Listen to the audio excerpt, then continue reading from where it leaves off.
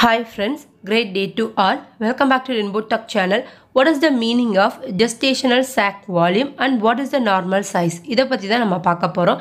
அது என்னன்னு தெரிஞ்சுக்கிறதுக்கு முன்னாடி இது வரைக்கும் நீங்கள் Rainbowtalk சேனலை சப்ஸ்கிரைப் பண்ணாத ஃப்ரெண்ட்ஸாக இருந்தீங்கன்னா சப்ஸ்கிரைப் பண்ணுங்கள். கூடவே நியர்பை பெல் ஐக்கானை கிளிக் பண்ணுங்கள்.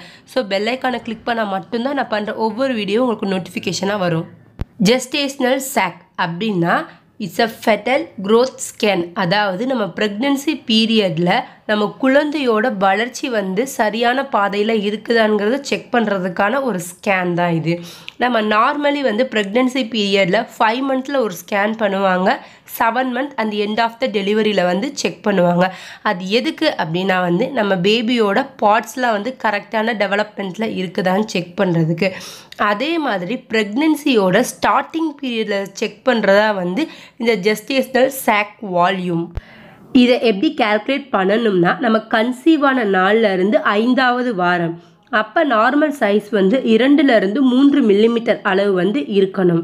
நெக்ஸ்ட் வீக் அதாவது 6ஆவது வாரம் அதோட நார்மல் சைஸ் அரவுண்ட் 5 மில்லிமீட்டர் அளவுக்கு இருக்கணும்.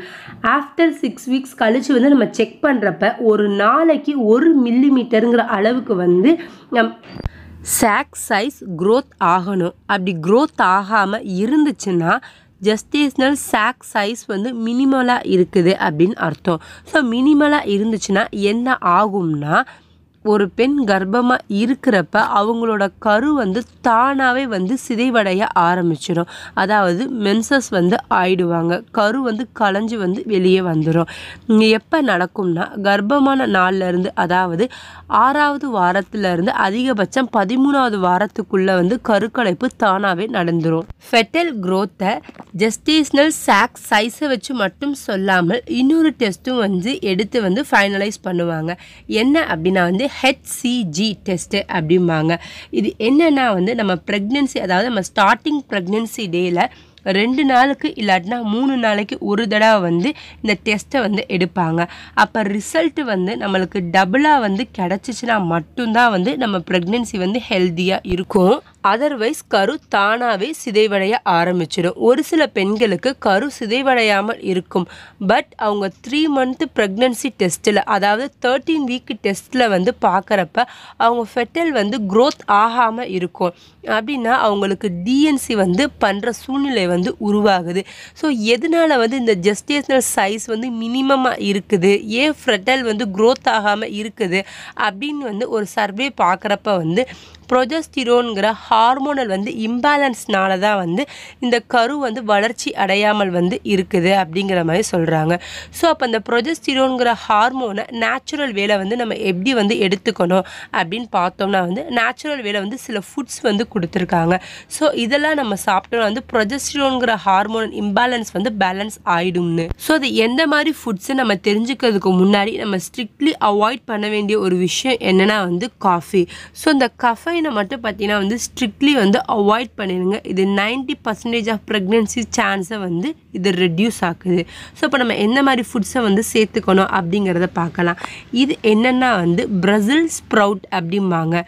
கலைக்கோசு பார்க்க முட்டைக்கோஸ் குட்டியாக இருந்தால் எப்படி இருக்குமோ அந்த மாதிரி தான் பார்க்க இருக்கும். இது நேச்சுரலாகவே ப்ரொஜெஸ்ட்ரோன்கிற ஹார்மோன் லெவலை இன்க்ரீஸ் பண்ணுறதுக்கு ரொம்பவே சப்போர்ட்டிவாகவே இருக்கும். அடுத்து பெண்கள் எப்பயுமே ஸ்கிப் பண்ணக்கூடாத ஒரு ஃப்ரூட்ஸ் என்னென்னா ஆரஞ்ச். அது ரொம்ப சப்போர்ட்டிவாக இருக்கும்.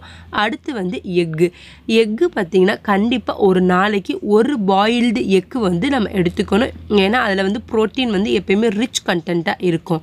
அடுத்து பார்க்குறது நட்ஸ்லேயே கேஷ்யூ ரொம்ப இம்பார்ட்டன்ட். ஏன்னா அது ப்ரொஜெஸ்ட்ரோன்கிற ஹார்மோன் லெவலை மெயின்டைன் பண்ணுறதுக்கு.